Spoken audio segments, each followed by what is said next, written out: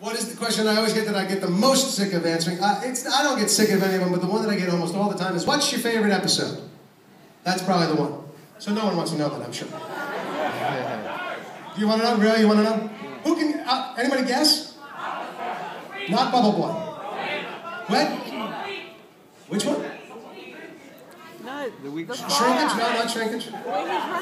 Which one?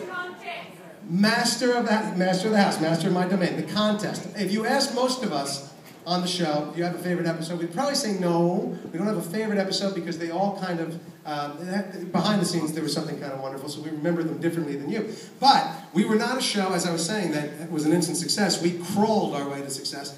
And we finally, in our third season, got on the air after the most coveted show on American TV at the time was Cheers. And if you followed Cheers, you were going to sink or swim very fast because they had the biggest audience, and if you really fell off from them, you were not going to last very long. They put us on after Cheers thinking we were going to die. And the first time they did it, we fell off about 20%. They gave us one more chance. We fell off about 18%. And the next episode was the contest.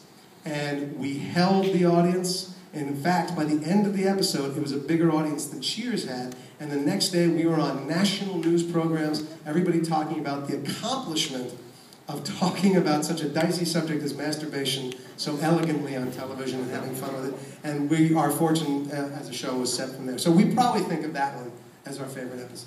Anything else? Can I have a photo with you, please? Yeah, darling, if I do that, I have to do it for all 1,700 people here. So I can't. I love you, but I can't do it right now. I'm sorry.